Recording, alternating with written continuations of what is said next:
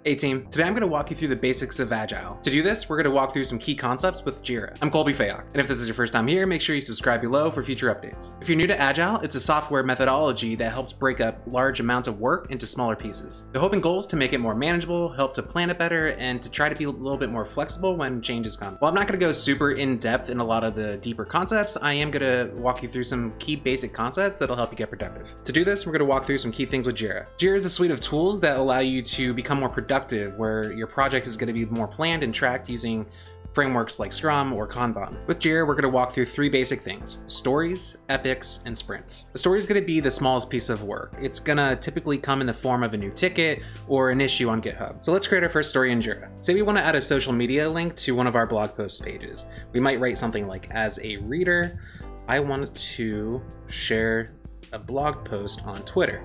The goal here is that you would write, as a something, you want to do some sort of action. Next, in the description, you want to be a little bit more descriptive about what you want to actually do. So maybe I want a button link on the bottom of my blog post. Maybe I also want to include the URL for someone to share. And maybe I want to also include a hashtag, include hashtag WebDev. The description of this is something that you don't want to just kind of choose lightly. So maybe I'm a little bit sparse here, but you want to make sure you give as much context as possible for each story. And once you have as much information as possible, you can create your story. Once you have your story created in tools like Jira, you're going to have a lot of options for what you can do with it. So for example, if I wanted to add a comment for something I figured out later, or if somebody wanted to communicate a question to me, they could do so right in the comments. So a story is good if you're just kind of trying to express one piece of work that needs to be done, but what if you want to try to express a whole feature where you're going to have multiple stories? That's where an epic comes in. So if you wanted to create something like authentication for your app,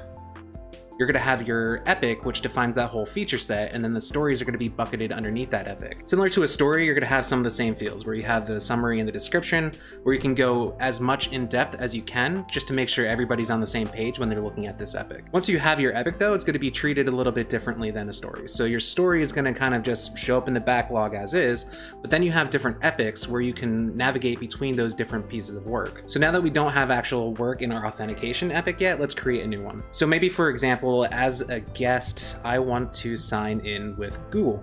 In the description, we might write, use the Google OAuth to provide sign-in. But now that we have an epic, we can go down to our epic link and actually select our authentication epic, and then create a story with that. And now that story actually shows up under the authentication epic. Where this becomes more powerful though is when you have multiple stories on the epic. So once you have those stories, you can add points to each, which kind of represents the amount of work or how difficult or the amount of risk that you have for each story that's unknown. So with this authentication epic, we currently have 9 points of work that we would want to get done. Now epics only represent the amount of work that needs to get done, not actually when it's going to get done. For that, we're going to use sprints. So in Jira, that's pretty simple, where we can just create a sprint. But once we have that sprint, we can start dragging up stories. Now the difference between a sprint and an epic is while they're both kind of buckets of different stories, a sprint represents time, whereas the feature, the epic, only represents the amount of work that needs to be done. So while in one sprint, we might only be able to get 6 points done, we might have 9 points total of work to do in that epic. And once we start that sprint, we know that we're setting that to be over the course of 2 weeks. So that's going to be 5 business days each.